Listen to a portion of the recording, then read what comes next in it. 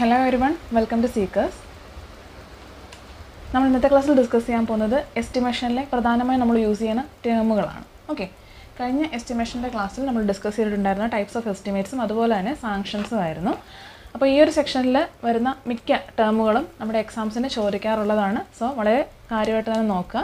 അപ്പോൾ നമുക്ക് നമ്മുടെ ലെക്ചറിലേക്ക് കടക്കാം. ആദ്യമായിട്ട് എന്താണ് ക്വാണ്ടിറ്റി സർവേ? ഓക്കെ, എസ്റ്റിമേഷനിൽ നമുക്കറിയാം ക്വാണ്ടിറ്റി സർവേയിങ് ആണ് അല്ലേ മെയിനായിട്ട്. അതായത് എന്താണ്? അതായത് ക്വാണ്ടിറ്റി കാൽക്കുലേഷനാണ്. അതായത് പല വേരിയസ് ഐറ്റംസ് ഓഫ് വർക്കിൻ്റെ ക്വാണ്ടിറ്റി കാൽക്കുലേറ്റ് ചെയ്യുന്ന ആ ഒരു പ്രോസസ്സിനെ വിളിക്കുന്ന പേരാണ് ക്വാണ്ടിറ്റി സർവേ എന്ന് പറയുന്നത്. ഓക്കെ, അപ്പോൾ mainly A list of schedule of quantities of all the possible items of work required for construction of any building or structure. Just ആ ഒരു ക്വാണ്ടിറ്റി കാൽക്കുലേഷനെ വിളിക്കുന്ന പേരാണ് ക്വാണ്ടിറ്റി സർവേ എന്ന് പറയുന്നത്. അടുത്ത നമുക്ക് നോക്കാം പ്ലിന്ത് ഏരിയ. ഓക്കെ, ഒരു ബിൽഡിങ്ങിൽ പല ടൈപ്പ് ഓഫ് ഏരിയാസ് നമുക്കറിയാം. നിങ്ങൾ എല്ലാം എന്താണ് ബിൽഡിംഗ് ബൈ ലോസിലും ഒക്കെ പഠിക്കാറുള്ളതാണ്. ഡിഫറെൻറ്റ് ടൈപ്സ് ഓഫ് ഏരിയാസ് അല്ലേ, പല രീതിയിൽ നമ്മൾ ഏരിയ കാൽക്കുലേഷൻ ചെയ്യാറുണ്ട്. ഒന്നാമത്തത് പ്ലിന്ത് ഏരിയ. പ്ലിന്ത് ഏരിയ എന്ന് വെച്ചാൽ built-up covered area of building measured at floor level of any story. അതായത് നമ്മുടെ ആ ഒരു ബിൽഡിംഗ് ഇരിക്കുന്ന ആ ഒരു ടോട്ടൽ ഏരിയനെ വിളിക്കുന്ന പേരാണ് എന്തെന്ന് പറയുന്നത് പ്ലിന്ത് ഏരിയ എന്ന് പറയുന്നത്. ഓക്കെ, അപ്പോൾ മെയിൻലി ഇതിൽ ഏതെല്ലാം ഏരിയാസ് ആണ് ഇൻക്ലൂഡ് ആവുന്നത് അതുപോലെ എക്സ്ക്ലൂഡ് ആവുന്നതെന്ന് നോക്കാം.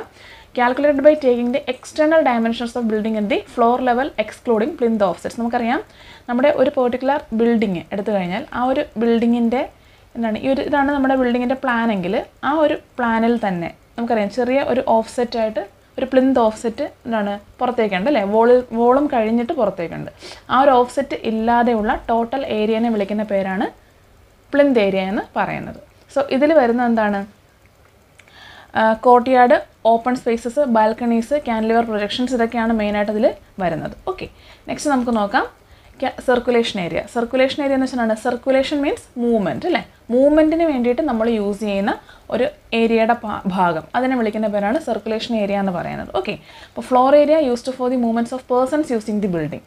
It includes വെരാന്ത, passages, corridor, balconies, entrance hall, പോർച്ചസ്, stair. അതായത് നമ്മൾ മെയിൻലി മൂവ്മെൻറ്റിന് വേണ്ടിയിട്ട് യൂസ് ചെയ്യുന്ന ഏരിയാസിനെ വിളിക്കുന്ന പേരാണ് സർക്കുലേഷൻ ഏരിയ എന്ന് പറയുന്നത്. അതിൽ ഹൊറിസോണ്ടൽ സർക്കുലേഷൻ ഏരിയ ഉണ്ട്, അതുപോലെ തന്നെ വെർട്ടിക്കൽ സർക്കുലേഷൻ ഏരിയ ഉണ്ട്.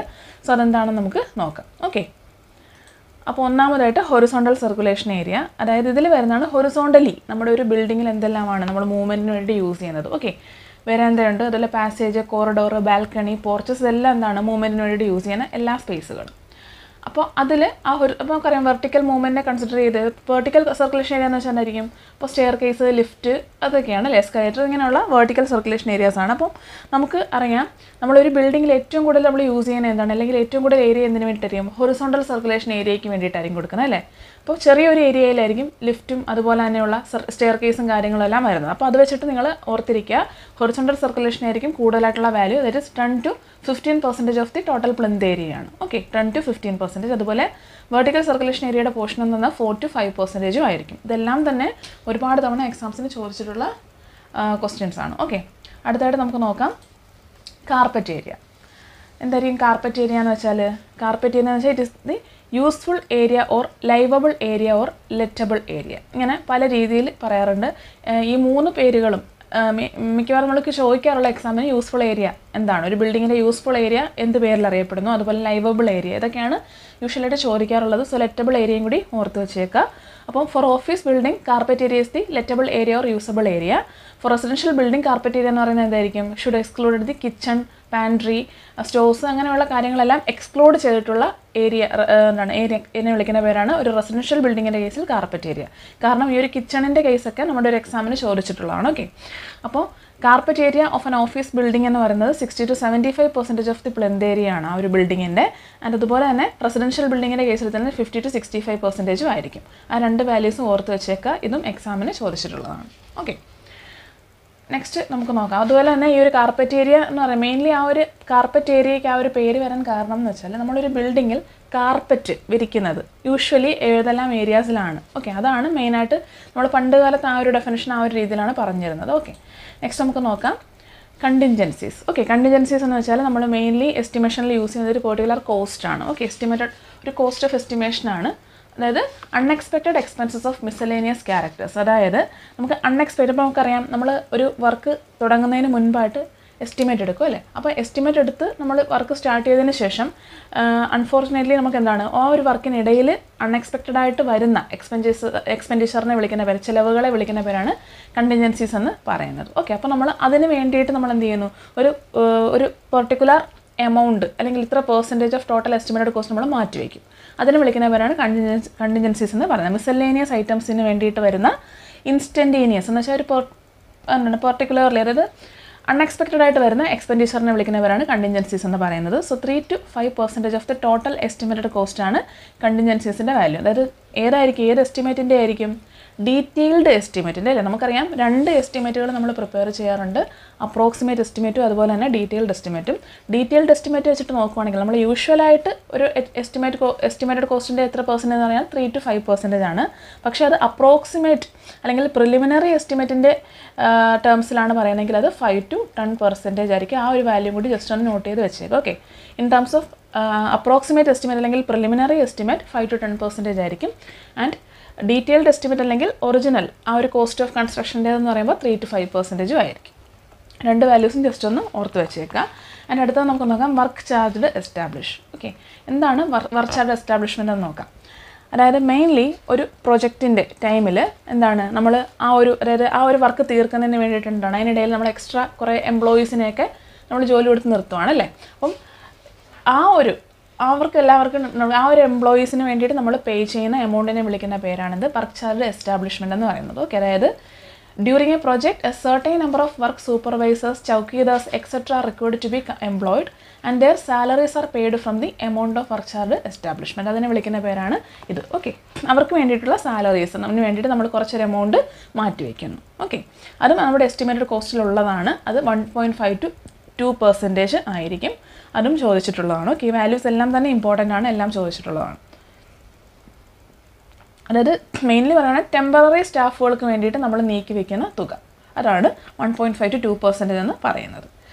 അടുത്തായിട്ട് നോക്കാം ടൂൾസ് ആൻഡ് പ്ലാങ്ക്സ്. അതായത് നമ്മുടെ ഈ ഒരു വർക്കിൻ്റെ സമയത്ത് നമുക്ക് വേണ്ട മെഷീനറീസിന് വേണ്ടിയിട്ട് നമ്മൾ എത്ര പെർസെൻറ്റേജ് ആണ് കോസ്റ്റ് മാറ്റി വയ്ക്കുന്നത്. ഓക്കെ, എമൗണ്ട് മാറ്റി വയ്ക്കുന്നത് അതാണ്. ഓക്കെ, വലിയ പ്രോജക്റ്റുകളുടെ കേസിൽ നമ്മൾ സെപ്പറേറ്റ് ഇതിന് വേണ്ടിയിട്ടൊരു എസ്റ്റിമേറ്റ് നമുക്ക് വേണം. സോ അതാണ് 1 to 1.5% ആണ്. ഓക്കെ, ഇത് 1 to 1.5%. അതാണ് ടൂൾസ് ആൻഡ് പ്ലാങ്ക്സിന് വേണ്ടിയിട്ട് നമ്മൾ മാറ്റി വയ്ക്കുന്ന ആ ഒരു ചാർജ് എന്ന് പറയുന്നത്.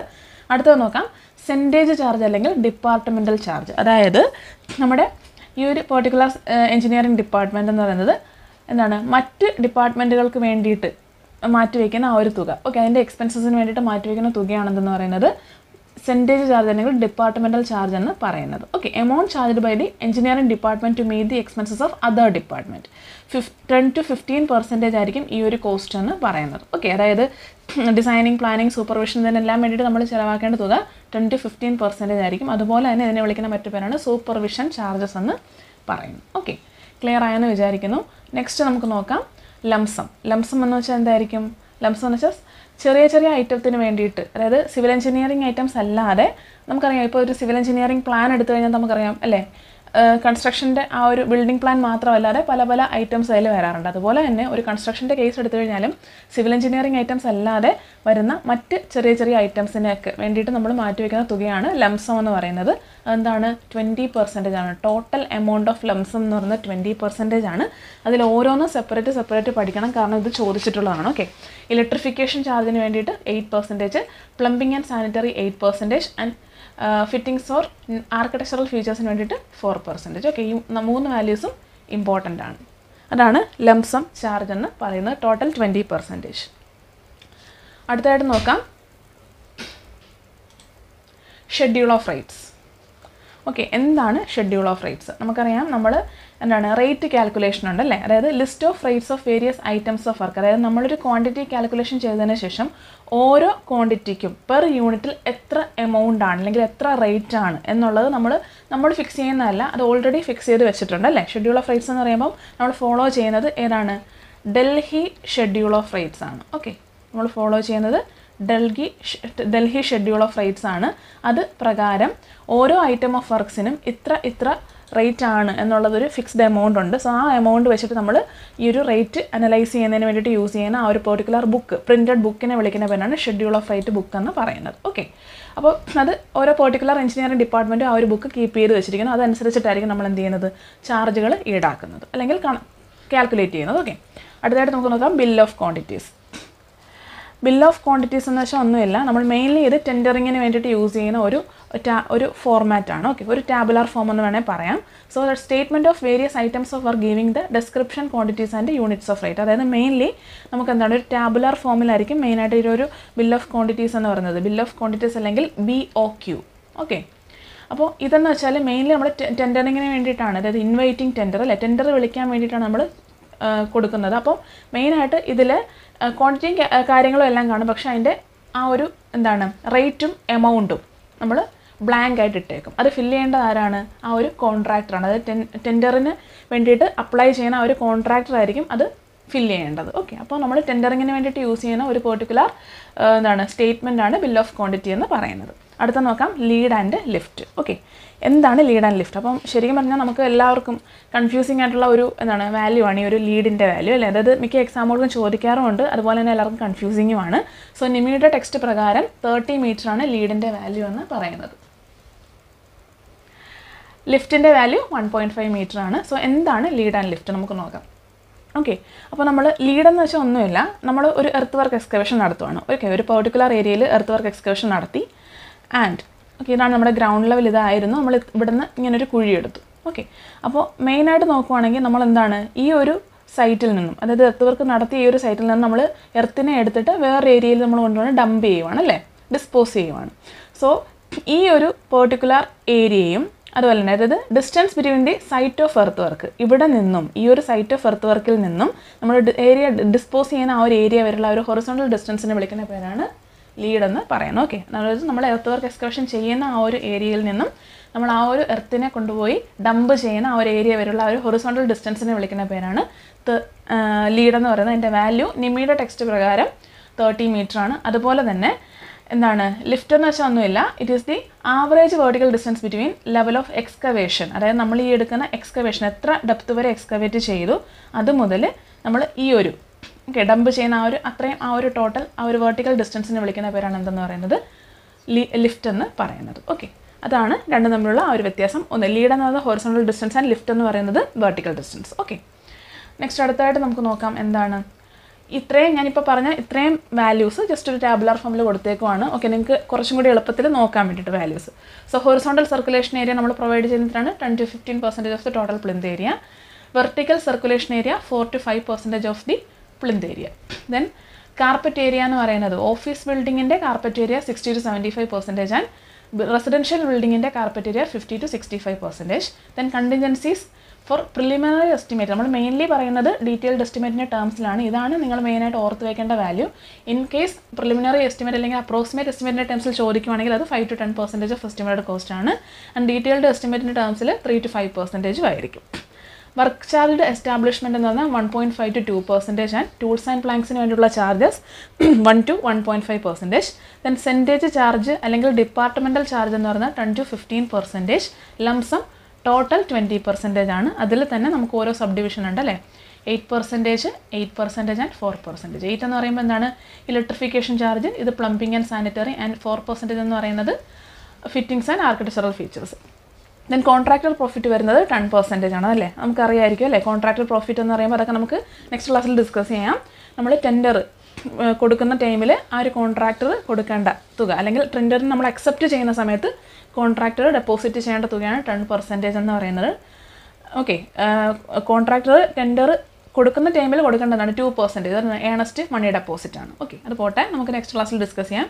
ദെൻ ലീഡ് 50, ഇവിടെ 50 ആണ് കൊടുത്തേക്കുന്നത്. 30 മീറ്റർ ആണ് ലീഡ് ആൻഡ് ലിഫ്റ്റ് എന്ന് പറഞ്ഞാൽ 1.5 metre. Okay,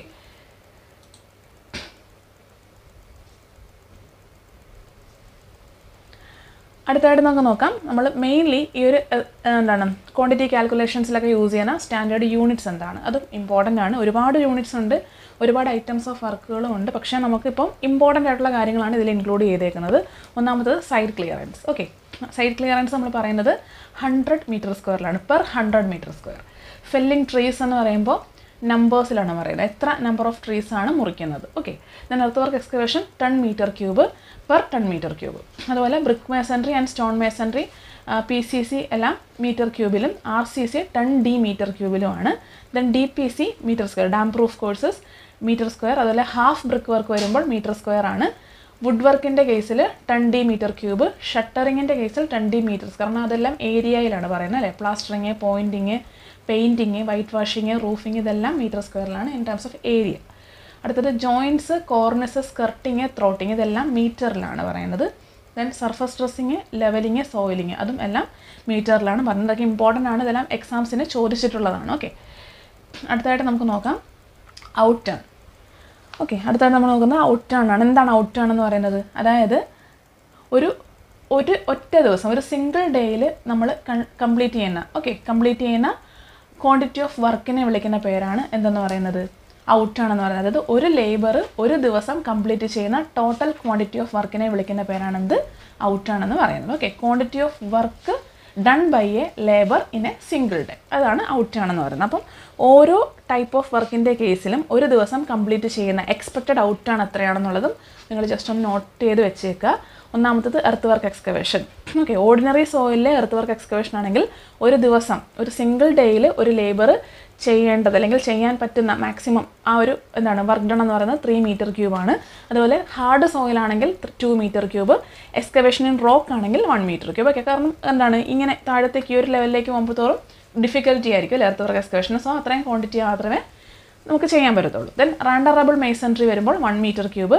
then brick work in foundation 1.25 metre cube and brick work in super structure 1 metre cube. RCC വർക്കാണെങ്കിൽ ഒരു ദിവസം ചെയ്യാൻ പറ്റുന്നത് 3 മീറ്റർ ക്യൂബ്.